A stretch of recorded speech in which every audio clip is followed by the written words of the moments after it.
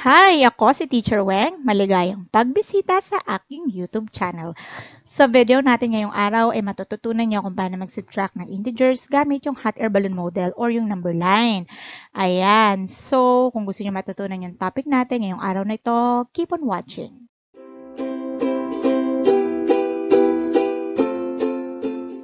Okay, so meron tayong ilang bagay na dapat tandaan. Ayan. So, each pop of air or hot air added will make the balloon rise 1 unit. So, akit ka ng isang unit. So, kung ilang beses ka magpapop ng hot air, ganun din kadami yung pag-akit mo. At yung hot air ay para sa positive integers. So, para naman sa negative integers, sandbags. It will make the hot air balloon go downward. Ayan. So, magsisink siya. Kung ilan yung sandbag na ilalagay mo, ganun din kadaming beses magsisink yung iyong hot air balloon. So, siya naman yung para sa negative integers. Okay, so bababa siya. Okay, so let us try positive 4 minus positive 3. Alam ko na alam nyo ang sagot dito, pero ipapakita ko pa rin sa inyo para matutunan nyo yung ating mga susunod pang example. Okay, so meron tayo ditong number line na vertical, of course. Ayan, tapos merong cloud sa tapat ng 0. Yun ang ating magsisilbing starting point. Kasi hindi po pwede mag-start si hot air balloon sa ground. Yan, sa model natin, of course. Kasi hindi naman pwedeng mag-sink si hot air balloon sa ilalim ng lupa. Ayan. So, we have here now positive 4. So, ibig sabihin, kailangan nating mag-pop ng hot air ng 4 na ulit. Okay, at ang mangyayari kapag ginawa natin yon ay aakyat ng 4 na unit yung ating hot air balloon. So, from our starting point, which is yung ating cloud or yung 0, aakyat tayo ng 4 na ulit. 1, 2, 3, and 4. Ayan. So, ang gagawin naman natin ay magbabawas tayo. Okay, ngayon, kung babawasan natin yung hangin dun sa ating hot air balloon. Okay, halimbawa, nag-pop ka ng hot air. Tapos, ganun ding amount yung ibabawas mo. Of course, kapag nagbawas ka ng hot air, dun sa ating hot air balloon, bababa siya.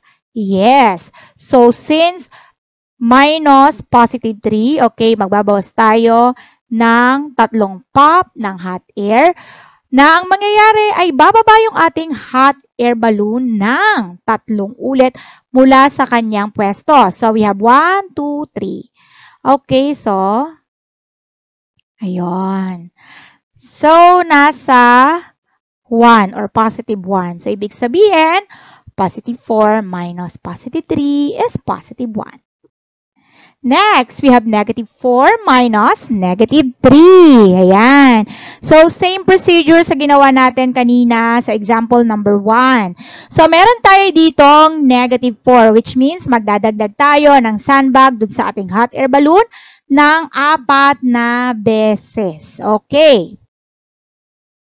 So, ibig sabihin, bababa siya ng 4 units. So, from our current position na 0, bababa siya ng 4. So, nandito na siya sa negative 4 or 4 units below the starting point. Ayan.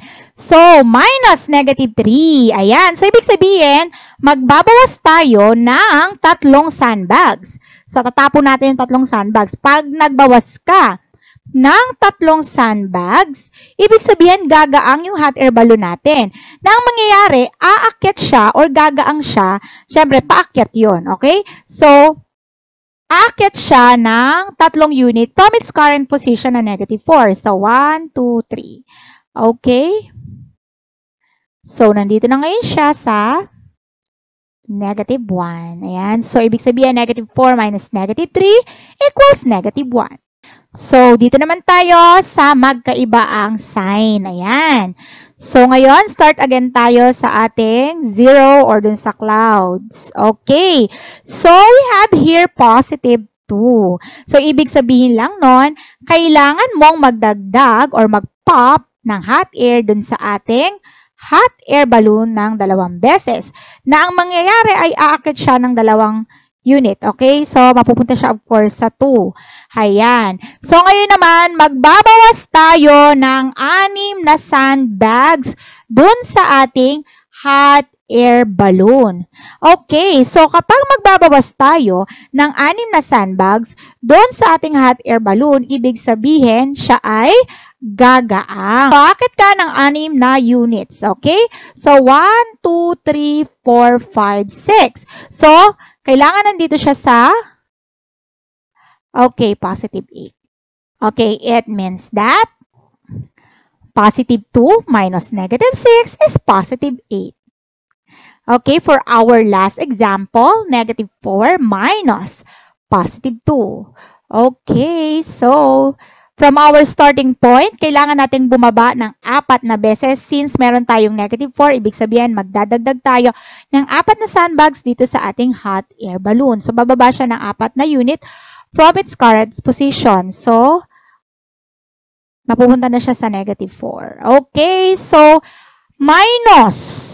Okay, positive 2. So, ibig sabihin, magbabawas ka ng mainit na hangin dun sa iyong hot air balloon.